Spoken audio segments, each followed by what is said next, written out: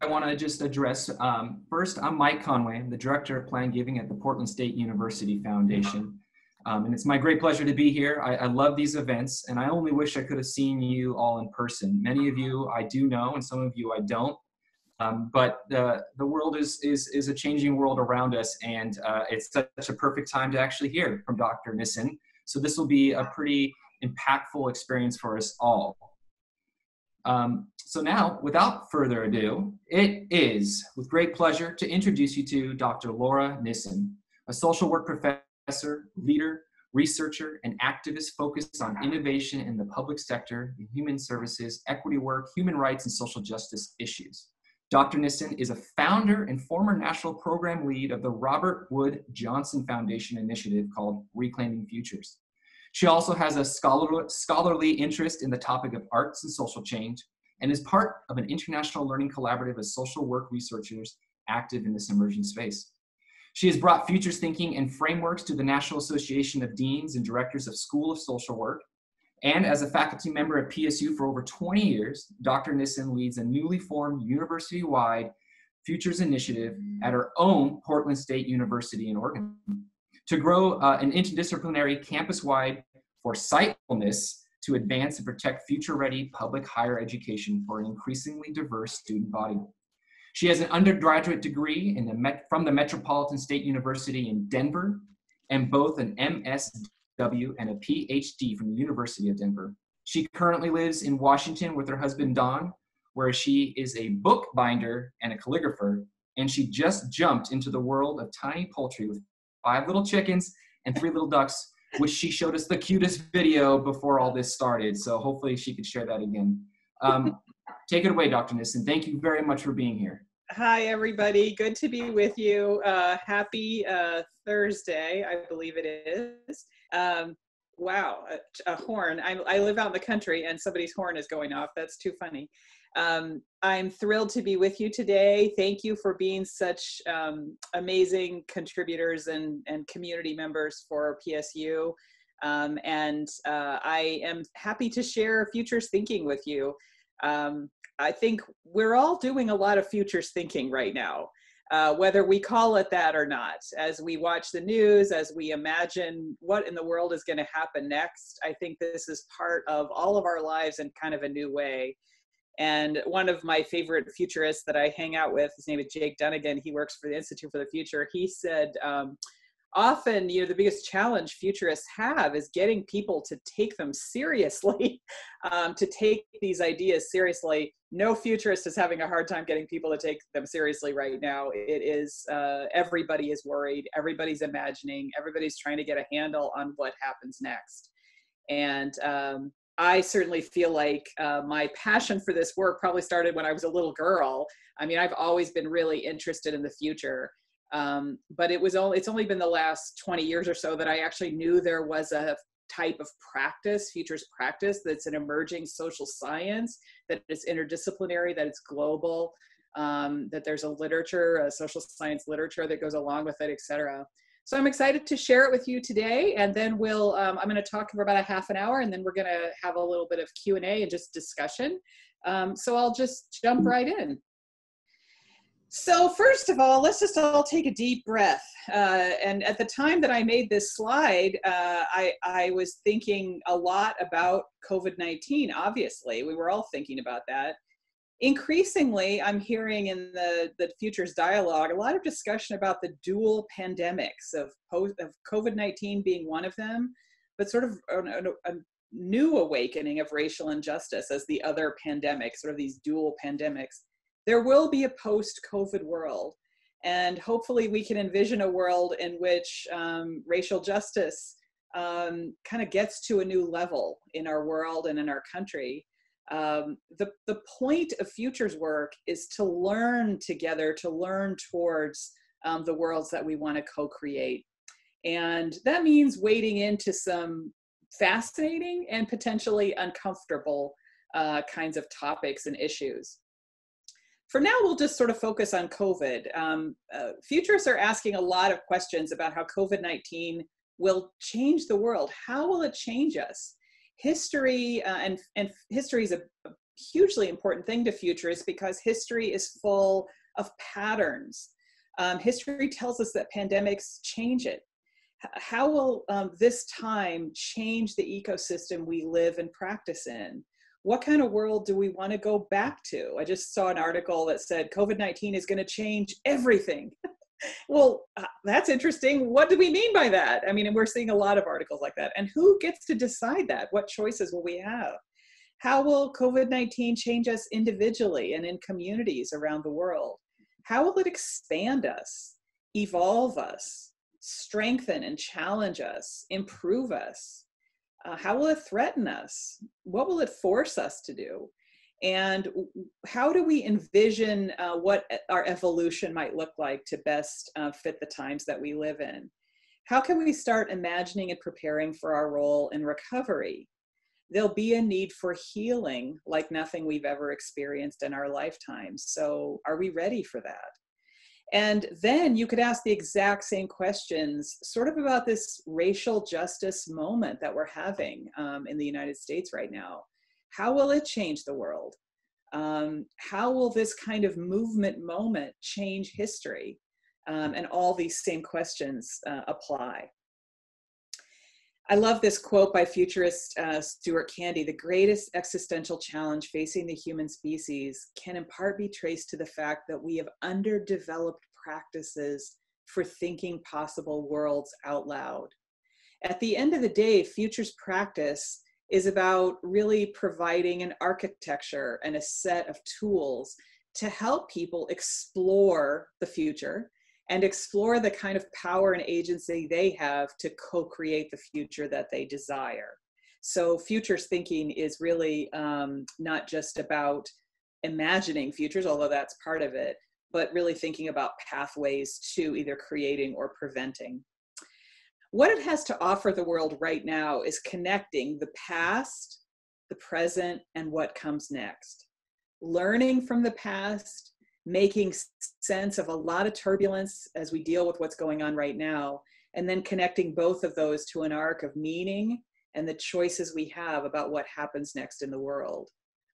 A lot of futures thinking is about unlearning our thinking about what is and isn't possible. The veil between these things is especially porous right now. And I say that to say that I've been on a number of futures calls where we've discussed the term impossible. Things we would have thought were impossible 6 months ago are certainly not impossible. And nowhere is that more true than in higher ed, where we've been debating on the merits of online education for years, for example, and suddenly every university in the country and most in the world have pivoted to online experiences in an unheard of amount of time. The futures work that I do is critical, postmodern, cultural, interpretive, participatory, and holistic, which is to say that we're really concerned with questions of power. Who gets to decide what the future is? One futurist that I follow, and a book I highly recommend if you're interested, it's called The Big Nine. It's by a futurist named Amy Webb. And The Big Nine is really a book about her analysis that some of the biggest questions on the future of humanity are being decided by the boards of directors of 9 global corporations, tech corporations. She calls them the G Mafia. There's 6 in the United States and 3 in China. The ones in the United States, she calls the G Mafia: Google, Microsoft, Intel, right? The ones you know, and then 3 in China. She essentially says, 9 corporations and their boards should really not be deciding the future of humanity. That should be a more democratic process. So when I say critical or postmodern, it really is about issues of power and who gets to decide, who gets to participate in the co-construction of the world. And then a very deep bow to an indigenous lens where a lot of futures thinking has its origins. So thinking ahead, thinking about our obligation to future generations is at its best an indigenous concept. It's obviously expanded from there, but it really needs to be acknowledged. So futures work and practice is a newish discipline. It's newer than sociology, for example, but it does have more than a 50-year history. We talk about it as an emerging social science. Futures thinking and practice is about managing exponential change. So often when we think about the way things will change or the way we have prepared for change in previous generations, we've tended to prepare for it in sort of a linear way, like I'd like to go over there, and so I will develop a plan to get there.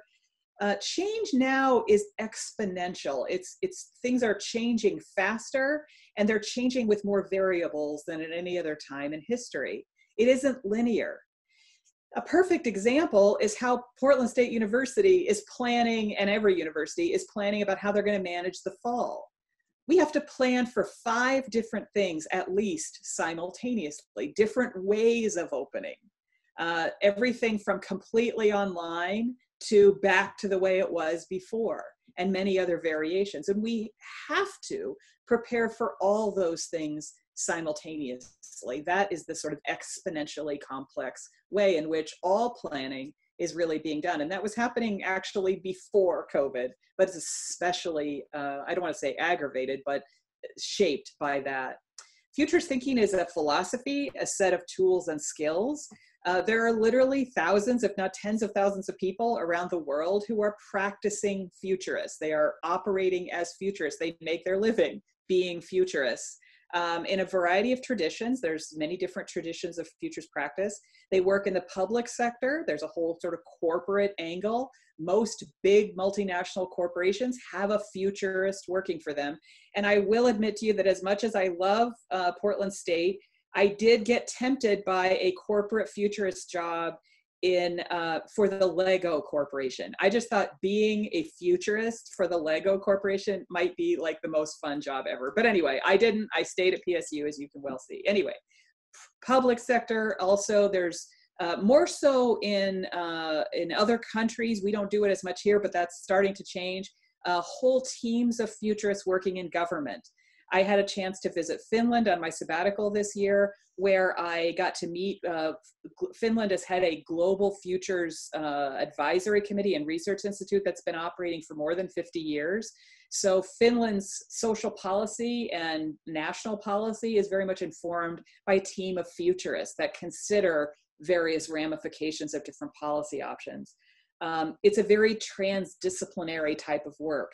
So when I go to a futures conference, I'm likely to see people who are working on the future of food, the future of climate, the future of driving, the future of technology, the future of grieving and spirituality, all interacting at one gathering. But what we have in common is that we're all talking about the future of a thing we're passionate about. And then interestingly, the way the future of those things will interact. So what futures work is and isn't, and a slight critique. So futures work isn't about predicting, and futurists get really squirmish when we're asked for predictions. But what we do, it's more like map making and navigating. We take in a lot of information and we try to organize it in ways that have people make more foresightful decisions. It's not about controlling the future. That's not possible. The futures folks I hang around with are not about dominating the sector with one voice or one vision. Again, back to the tech idea. Tech is an extraordinary sector and resource, but should it be making the decisions for everybody in every sector? Probably not, right? It should have a voice, a very important voice, but maybe not the only voice. Futures thinking isn't driven by one current economic or political framework or goals. Futures work can sometimes be criticized for being elitist or being sort of white supremacy, embedded with a lot of whiteness, or blinded by that. And I think that is an important critique. And that's changing increasingly so that more people around the world and more social locations and more identities, more diversity, and more schools of social or futures work are entering the space. I ascribe, as I said, to a critical futures thought, futures work that's very pluralist, that's disruptive, very network-based, human and sustainability centered. For me, the purpose of futures work, and it's actually part of the Futures Code of Ethics, is that futures work should benefit the future of humanity, not benefit an individual, but benefit the future of humanity. There's constant power analysis that's part of this. Again, back to that question, who gets to define the future? And a lot of futures work that I engage in is about democratizing this futures thought and practice. So elites in the world have been using futures thought. In fact, that's really where it came from for a long, long time.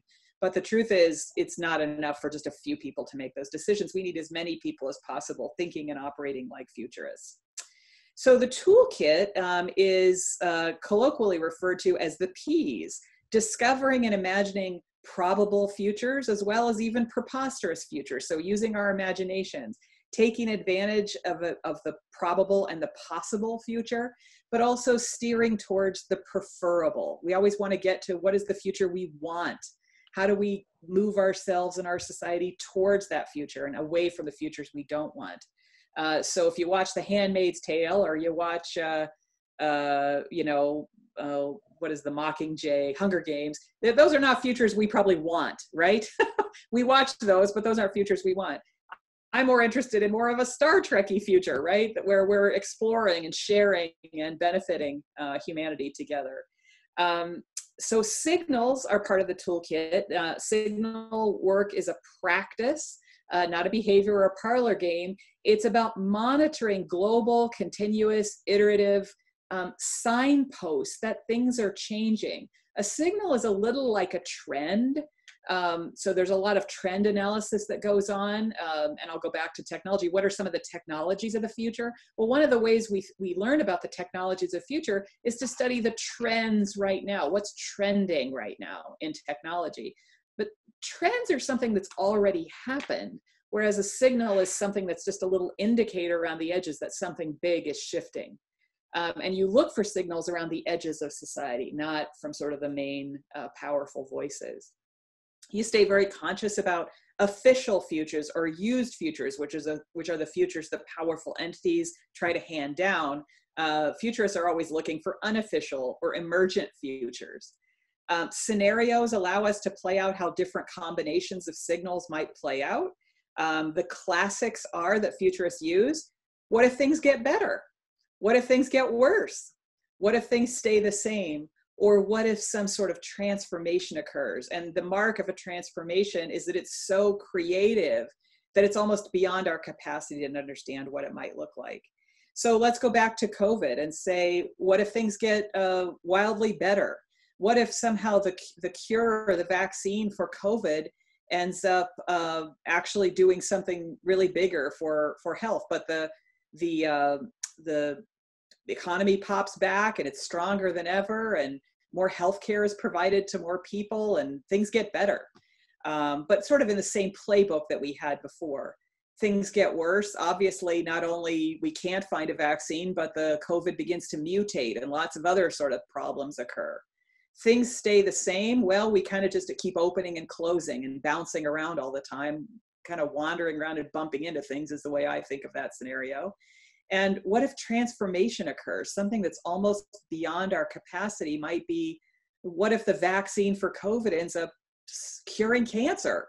Or what if we get to a truly different kind of economic framework in our country that moves beyond what we've always known it to be, that's more in line with the betterment of humanity?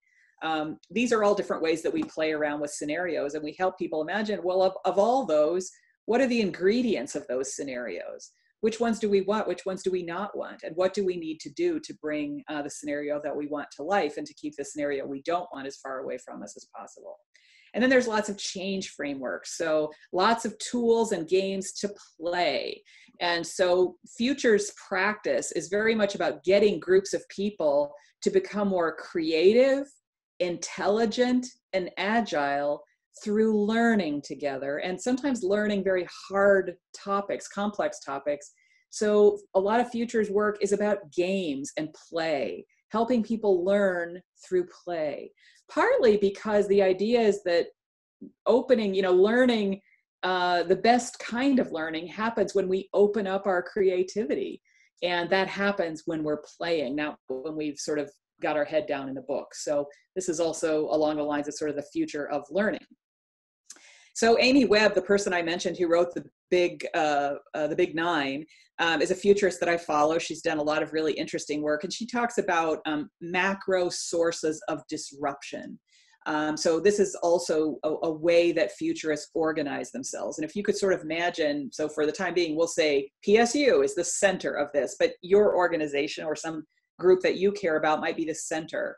Technology is that inner ring that technology is changing so fast and making so many things accelerate simultaneously. Technology is always going to be a disruptor and kind of a central disruptor to the way things are.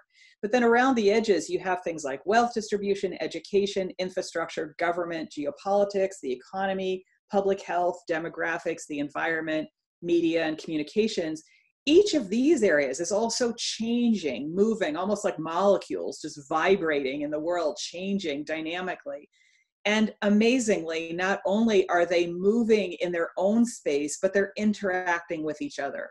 So in futures work, when I do day-long or multi-day trainings with people, and as we get people foresight trained, we do a lot of work helping people imagine what are the big shifts that are happening in wealth distribution and education and infrastructure, having people go deep into thinking about those.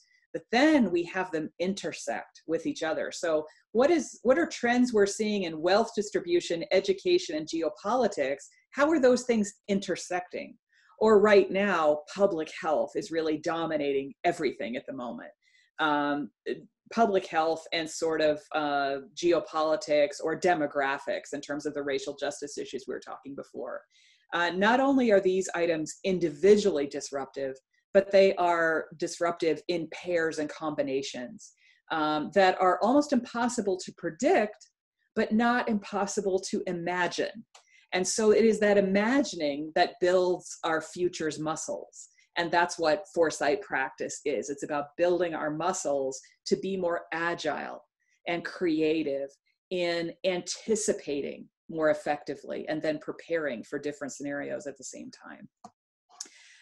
This is a wonderful image from one of our futures books, but I often do when I'm in a real room with people, and had I been with you all today, I might have had you do this, have people actually stand on a line. We all come to this work and this thinking, looking at that vertical axis. The world is getting better and the world is getting worse. And if I were to ask you all on this call to stand on an imaginary line with those of you who are just incredible optimists and believe, oh my gosh, the world is getting better all the time, and those of you who are the worst of the pessimists and you believe, no, the world is getting worse, and those of you who stand in the middle, we all come to this work somewhere on that continuum.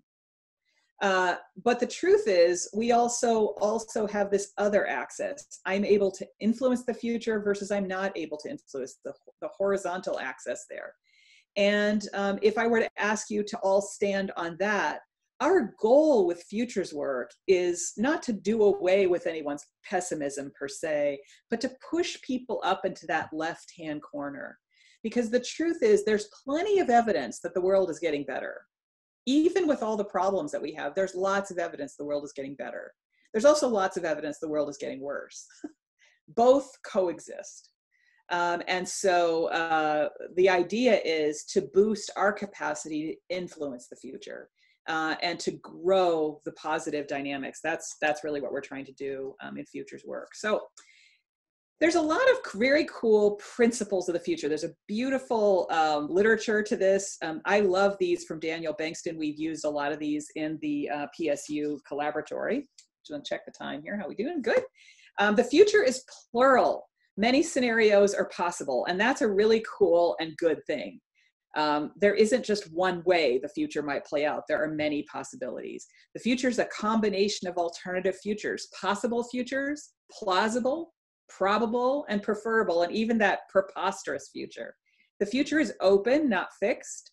It's fuzzy. Of course, we can't know exactly how it will turn out, so our foresight is always imperfect and limited. The future is surprising. It's not always smooth or continuous. Sometimes it arrives in unexpected ways, and we've seen a lot of that in the last few months, haven't we? But the future is also not surprising, and sometimes the future is boring. So Anthony Fauci might say, I'm not that surprised by what's happened with COVID-19 because we've been telling you that was coming for a long time. The future is fast. The future is always accelerating, but the future is also slow. Accelerating change gets all the attention, but a balance of the future is also slow, plodding, and predictable. And a lot of my folks and a lot of my friends and colleagues in climate change work might say climate change is a slow process. We'll start to feel at certain moments some cascading effects, but the truth is climate change is a slow tragedy that we're trying to change. So these are sort of principles that we work with. And good futurists are amazingly able to hold all of these ideas in their minds at the same time. We love these so much that this image, which was actually developed by a PSU student, this is our logo for the PSU Futures Collaboratory, the work that we're doing here at Portland State on this issue. And we've made sort of our hashtag, the future is plural. Isn't it beautiful? So that was really developed by a student as she heard from us, a graphic design student. So we're super proud of that. Eventually we'll have t-shirts when we all get together and do things like wear t-shirts together. So more on futures thinking in general.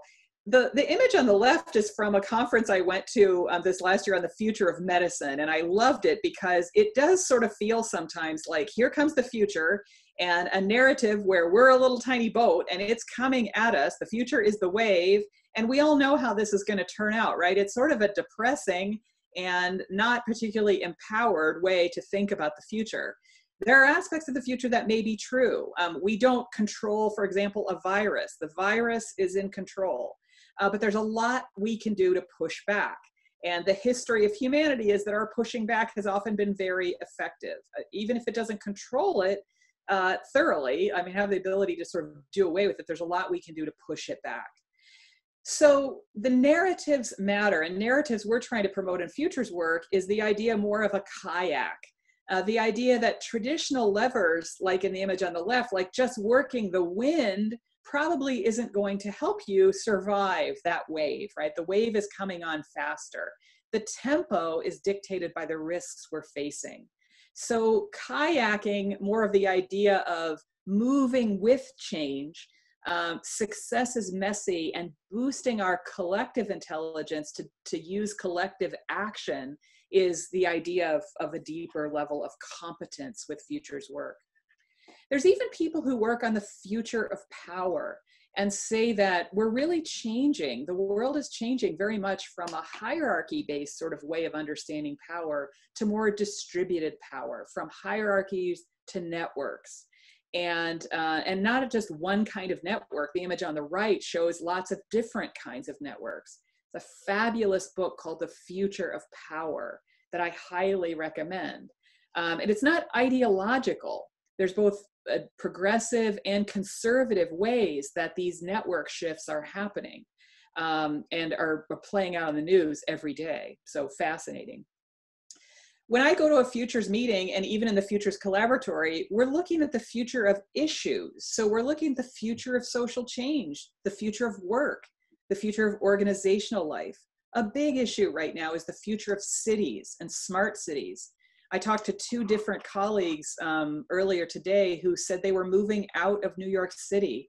And there's a lot of literature about what is the future of cities given what's happening? Will people want to live in cities anymore? The future of technology, obviously of climate, of food, communication, identity and human rights, the future of racism and equity, the future of family life, the future of coupling and relationships. I was at a couple of weeks ago, I had probably 20 different things on my Twitter feed about the future of sex because of COVID-19. And when you think about it, it makes a lot of sense that it's a very complicated time to be dating or coupling or relating to other human beings, given some of the limitations that are upon us. The future of well-being, including both health and psychological well-being, the future of religion and spirituality, the future of trust, the future of political life and democracy, the future of war, and the future of peace, and then not to mention the future of every kind of product imaginable. Oh, it keeps popping back. So there's future of issues, and then there's also lots of future of professions. So there's an enormous amount of work going on in the future of medicine. I love this book on the right. It's one of the most interesting, couldn't put it down kind of books I think I've ever read. Partly because I think of my identity is very much wrapped up in the idea of myself as a professional. And I have to admit, I never gave much thought to what is the future of the professions? What is the deeper social contract related to the professions? And how does things like ubiquitous availability of information challenge what professions have always done and how it may change that in the future? Their point, the Suskind's in this book, is what's the role of artificial intelligence in the future of the professions? What's the future of education, both K-12 and higher ed? What's the future of law, of journalism, of architecture, the future of divinity? So there's deep work, experts, research, theorizing, thought leadership going on in all of these spaces, the future. So that image I went to, I've actually been to a couple of big meetings on the future of medicine and several on the future of higher education. Utterly fascinating, and lots of interesting work going on in those spaces. Algorithmic racism in the Futures Collaboratory, we just had Ruha Benjamin come in and speak to us, and I'll make sure that you actually get a link to the webinars we just did so you can hear her. She's a futurist and a Princeton faculty member who looks at racism embedded in technology. She says with emerging technologies, we might assume that racial bias will be more scientifically rooted out. Yet rather than challenging or overcoming the cycles of inequity, technical fixes too often reinforce or even deepen the status quo. She calls this the new Jim Code, or coded inequity, where racism then becomes doubled, magnified and buried under layers of digital denial. So preparing ourselves for the future and preparing ourselves for a technology that we want means acknowledging that this is happening, and her whole scholarship is dedicated to this particular area. There's a whole emerging area of ethics in the future. And again, a sort of obligation to future generations. This is a wonderful product out of the organization I'm also affiliated with, the Institute of the Future, called Ethical OS, or Ethical Operating Systems. Jane McGonigal, one of the futurists that works at IFTF, refers to this as the tool that helps us not regret the things we build. But at the end of the day, there's enormous ethics work going on, ethics development work going on, because frankly, the things we're working on, the things we're building and producing, we don't necessarily have pre-existing ethical guidelines to contain them all. This is happening in the future of medicine as well. But this is a wonderful free tool that explores things like truth, disinformation, and propaganda, addiction and the dopamine economy, economic and asset inequalities, machine ethics and algorithmic biases, the surveillance state, data control and monetization, implicit trust and use and understanding, and then hateful and criminal actors. So important, really beautiful work that's going on to help equip us. These are also things that futurists bring into the space. So in futures work, we talk a lot about a VUCA world and post-normal times. We were talking about this before COVID, but now people think we're really smart that we could see this coming. The truth is, VUCA is a concept that's been around for 20 years or so. And it's the idea that the world is getting increasingly volatile, uncertain, complex, and ambiguous. And that futures practice is what helps us make sense of that and find pathways through that. Volatile, uncertain, complex, and ambiguous. If it seems like it's getting weirder out in the world, it is. And the post-normal times idea is the idea that we're literally between sort of ethos. We're in between big changes in historical eras that are coming on faster and faster. Leaders, and Bob Johansson is a previous director of IFTF, talks about this, one of the central challenges for leaders is to flip from a frightening VUCA of that volatility, uncertainty, complexity, and ambiguity to a hopeful VUCA of vision, understanding, clarity, and agility. But this is the ultimate dilemma for leaders of the future, and what we hope our leaders acquire. So as we're working on this futures graduate certificate, we're very much hoping that we'll be able to create a year-long pro course of study that any leader might be able to pick up from any discipline. And in fact, the more multidisciplinary, the better. What we're trying to do with futures training and futures leadership cultivation is help, again, equip people to navigate more effectively what's happening, to not use yesterday's tools on tomorrow's challenges. This is another map of sort of those P's: the preposterous, the possible, the plausible, the projected future, the probable future, and the preferable future. And the idea of trying to make our minds more elastic and think beyond now into the future is a lot of what futures thinking is all about. So I'm not going to have time to go through all of these terms, but I just wanted to expose you to a few more futures terms. Algorithmic racism is one I've already shared with you. Design justice, Afrofuturism, queer, feminist, or crip futures, Latinx futures, indigenous futures, digital justice, degrowth, calm technology, the global brain, resilience hubs, cyborg anthropology. Terrific TED Talk on that by a futurist named Amber Case that we work with. By the way, she says that because of our phones, we're all cyborgs now. Sorry to disappoint you. Hello, fellow cyborgs. Panopticon, which is a state of always being watched. It's a society in which everyone is watched all the time. Synthetic humans, which is the most sophisticated level of thinking beyond robotics to truly digital synthetic humans. Just read this morning that some multi-million-dollar contract was just given to a synthetic human actor for a movie. That's a real thing. And then democracy 2.0, what's the future of democracy? So people actively talking about and working in that space. All of these topics were being discussed in depth before COVID. And of course, they will be complicated and will proceed in some unexpected and unexpected ways. Many people are saying COVID and this racial justice moment that we're having is accelerating a lot of pre-existing sort of future of work, for example, trends, et cetera, that a lot of these things are going to come on faster because of what's happening. The most important questions for PSU right now is, what does being ready for the future mean for our university? What does it mean in general? For what does it mean for higher ed? And what does the future, and for PSU specifically, what does the future need from universities? What do universities of the future look like? How are they like and unlike what we do right now? What's most important to protect as evolution, devolution, threats, and opportunities inevitably happen? But also what's probably important to let go of? What are different scenarios for how the future might play out, including positive ones, negative ones, transformational ones, and how can we plan for several of them simultaneously? So this is us at work in our Futures Collaboratory.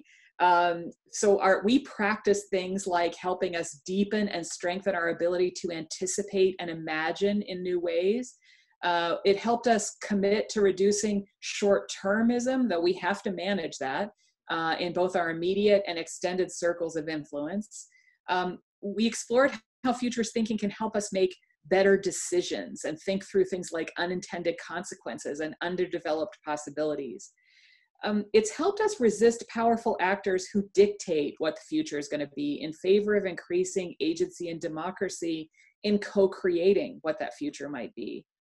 And it helped us really acknowledge that future building is not neutral.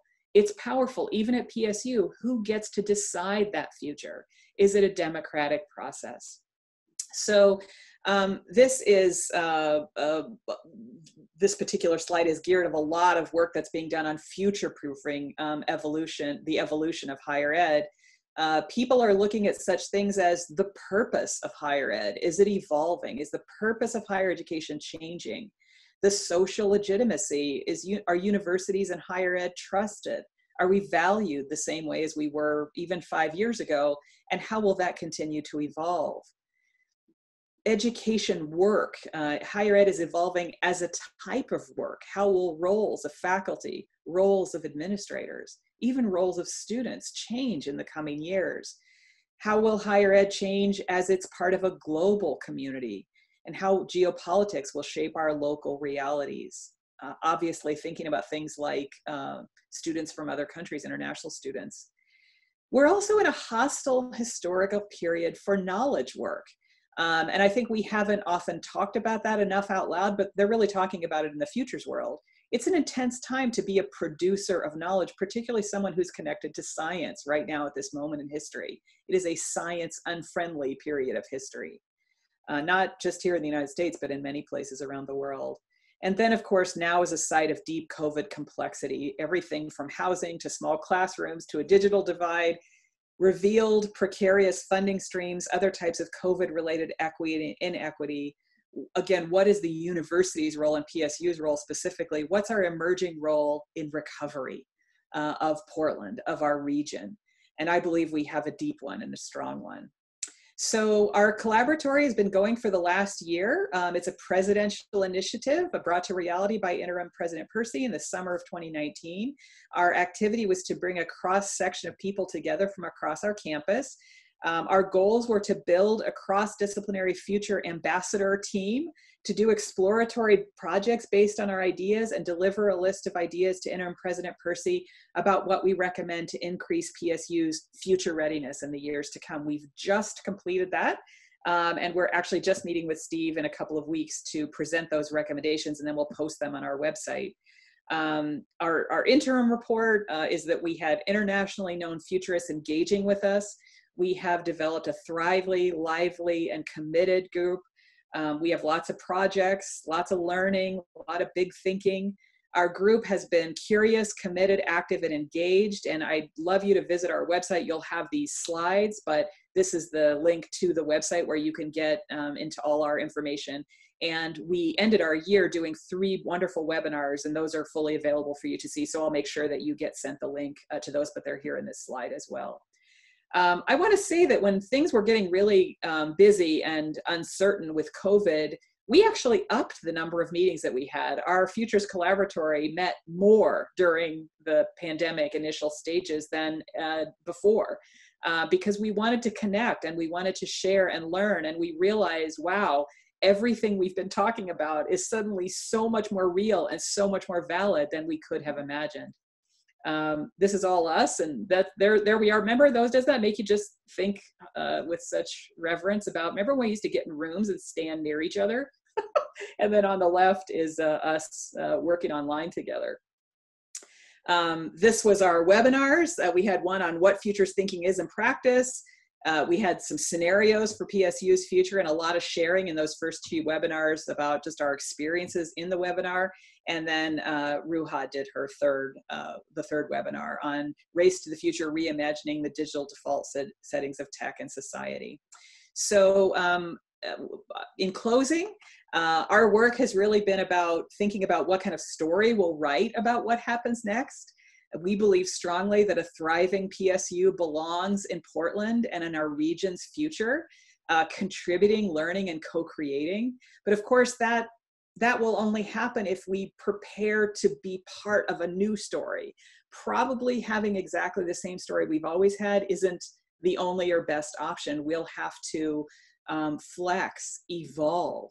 And our goal with the collaboratory is to continue it into next year and subsequent years, represent even more faculty, student, and staff voices, and grow our capacity at PSU to participate in the future in new ways, and boost our vibrancy, but also, again, boost that collective imagination, intelligence, and agility through learning and growing together. So with that, I think that is all my slides. I'll just leave that one up, and then I'd love to just open it up to questions and dialogue. I think I'm gonna get to the chat. Thank you so much, Laura. That was fascinating and very interesting, and a lot of new information.